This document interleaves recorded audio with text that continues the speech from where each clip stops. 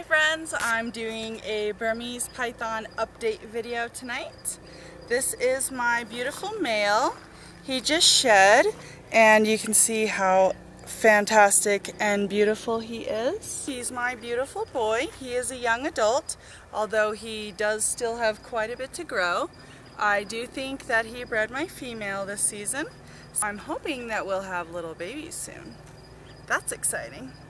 This is my beautiful female. You can see she's also a young adult. She's just shy of 10 feet long, but she's incredibly powerful. She's got a nice big head and some girth to her. She's quite beautiful.